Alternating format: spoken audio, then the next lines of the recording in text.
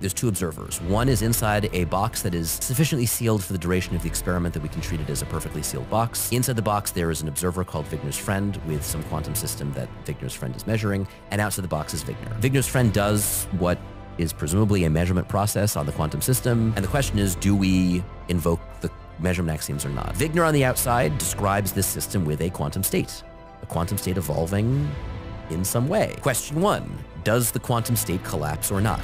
If yes, then we have another question. Does it collapse because of Wigner's friend's measurement? Then we run into the measurement problem, the category problem, all the problems we talked about. If you say no to that question, so yes to the quantum state collapsing, but no to Wigner's friend having been responsible for it, then there's some other mechanism that causes collapse, and this leads you into the dynamical collapse approaches to quantum theory. Whether you say yes or no to this question is the ambiguity in the Dirac-Van Neumann axioms with a clear, although maybe very difficult in practice, to measure consequence.